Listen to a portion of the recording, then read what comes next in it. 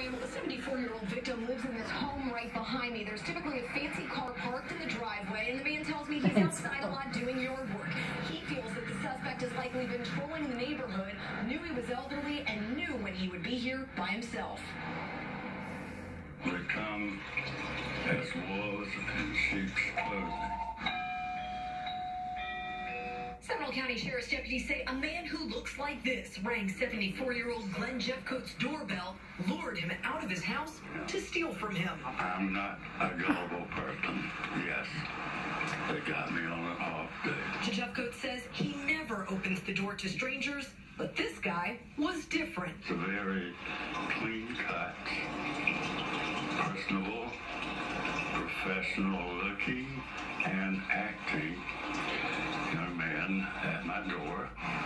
He wasn't selling anything, just letting him know he was repairing the neighbor's fence on the other side of his backyard, and it might affect him. In the process, they will be trimming some tree limbs, and if any happen to fall in my yard, they'd be sure to pick them up and take them away. Jeffcoat says the man asked him to step out back to show him. This should have been a flag, but it wasn't. He said to me, is anyone else at home? He said he was home alone as he followed the man out back. As they were talking, Jeffcoat says the man got a phone call, and they started walking back up front. I heard someone yell for him, and he said, oh, I've got to go. That's my boss.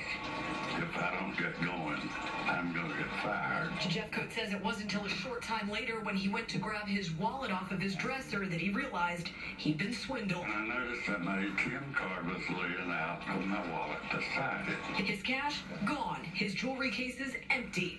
There and gone in less than 10 minutes. And it tossed down on the floor. They had taken every piece of gold jewelry to include my tie tacks and my cufflinks. Very slick, very quick. Jeffcoat tells me that he never saw the second suspect, but he believes that he left out his back door. He says he knows that it had been locked shut, and after he realized he'd been swindled, he realized that his back door had been opened and left open. Seminole County Sheriff's deputies say if you recognize the guy in that composite sketch, they'd really like to hear from you. For now, reporting live in Longwood, Holly Bristow, Fox 35 News. Holly thanks an 8-year-old on a bike jumps